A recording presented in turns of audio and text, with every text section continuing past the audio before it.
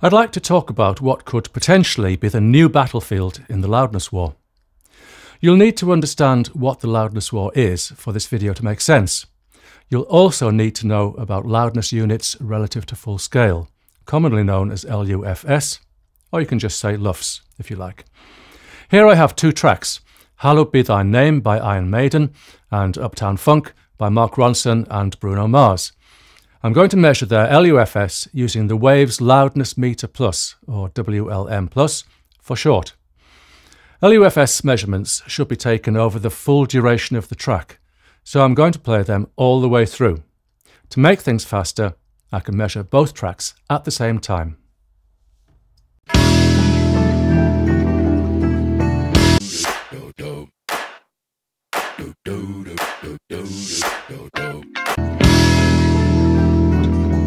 I'm waiting in my coat. This is that ice cold Michelle fight for that white gold. This one for them hood girls, them good girls, straight masterpieces. On my past life, and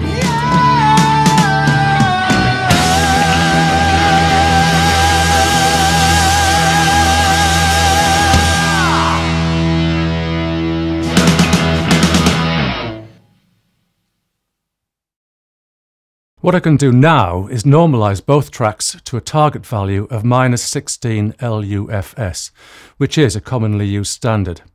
I'll also set the true peak limiter to restrict the true peak level to -1 dB/TP.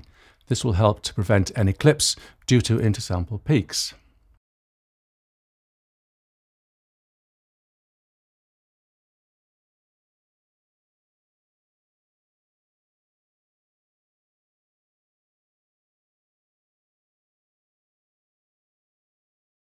So now, if I play them both all the way through again, they should measure the same LUFS level at -16 LUFS.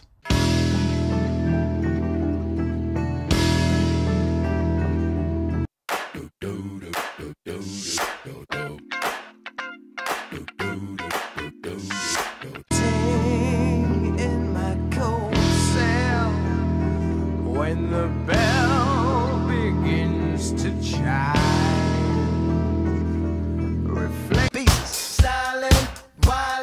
Living it up in the city. Got Chuck's on with Saint Laurent. Gotta kiss myself, I'm so pretty. I'm too right.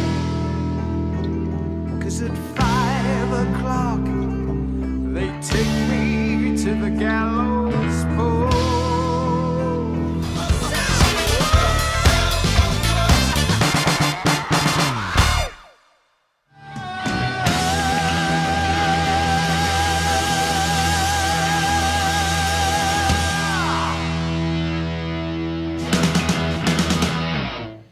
So far, so good. But have I achieved the desired objective of making both tracks equally subjectively loud?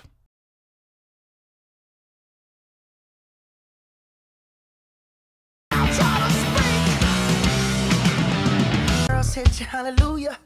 Girls hit you hallelujah.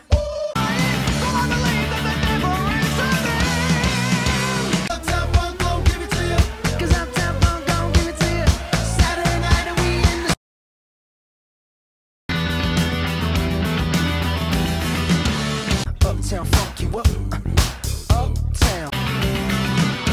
And the guys must be out to the country. Jump on it. What I hear is that Uptown Funk is louder than Hallowed Be Thy Name, even at the same LUFS level. Not by much, but to my ears there is a definite difference. It may be that since heavy metal music is expected to be loud, then the fact that it isn't may seem to make it quieter in comparison. Or it may be that the more gappy arrangement of Uptown Funk allows the rhythm track to be louder to compensate. Either way, I suspect that producers and mastering engineers around the world are seeking ways to get around the LUFS barrier and once again make their tracks louder than everyone else's. I hope not. I'd like the loudness war to be well and truly over. Let's bring dynamics back into music again. I'm David Meller, Course Director of Audio Masterclass. Thank you for listening.